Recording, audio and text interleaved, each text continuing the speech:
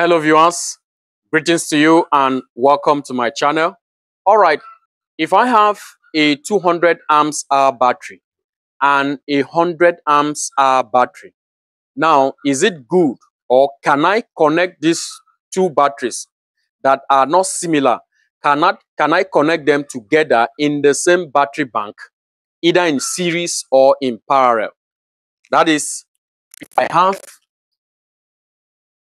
two batteries, positive, negative, I have another smaller battery, positive, negative.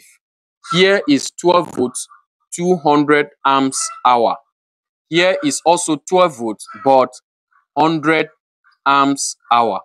Now, can I connect these batteries either in series or in parallel in the same battery bank? Will there be any effect? Is it advisable? Can I do it? The answer is capital no.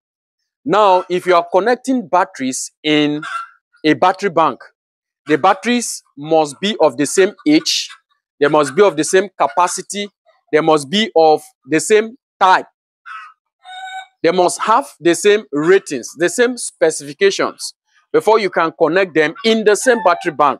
That is what we call identical batteries.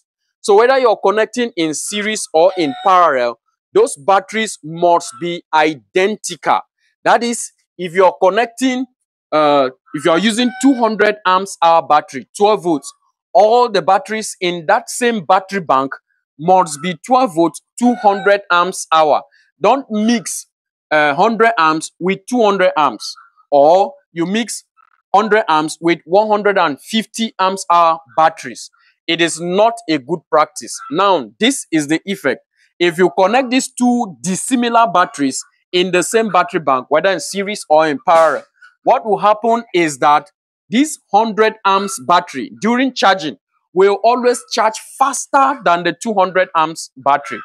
It will charge faster, and by so doing, the battery, this 100 amps, will die faster. Also, when discharging, this 100 amps battery will discharge faster than the 200 amps hour battery. Also, by so doing, this 100 amps hour battery will die faster.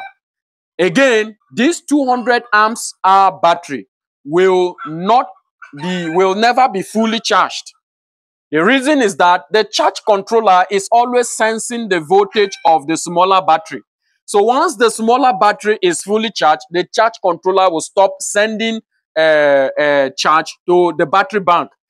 Although this 200 amps hour battery is not fully charged, but because the charge controller is sensing the voltage of the smaller battery, it will not charge the battery bank again. So this 200 amps hour battery will never be fully charged.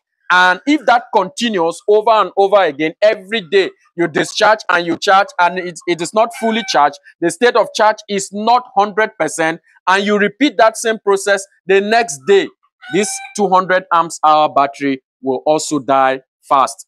Again, if you're connecting batteries in a battery bank, don't mix old batteries with new batteries. If you're connecting batteries, all the batteries in that battery bank should be new. Again, if it is advisable that the batteries in the battery bank should be of the same brand, that's the same company, because company A, the characteristics or the specifications or the chemistry of their battery may be different from that of B. So by the time you combine those two brands together, at times it's not as if the brands are not good, but because they don't have the same character, the same quality, it's their output may not be efficient. So you should connect batteries that have the same age, the same specification, the same type in the same battery bank for the battery bank to function efficiently. Because if you don't do that, the smaller battery will always be charging faster and it will be dying faster. It will also be draining faster. That is, it will be discharging faster and it will also be dying faster. The bigger battery will not be fully charged. And if you're using a battery every day and it is not fully charged, you discharge it in the night, and during the day, you cannot charge it to 100% state of charge. that battery, the cells of that battery will also die fast. So it is a bad practice for you to mismatch batteries in the same battery bank. Now, if you want to enroll in my training, you want to enroll in my solar training, you can click the link on my bio or on the description of the video, depending on depending on where you're watching me from, whether YouTube, Facebook, or TikTok.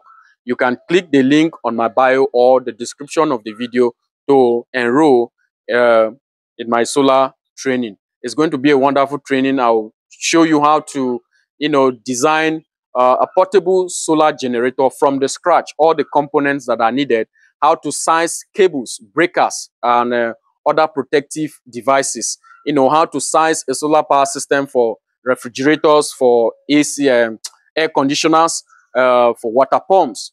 If you want to enroll, just click the link on my bio to join. Thank you for watching.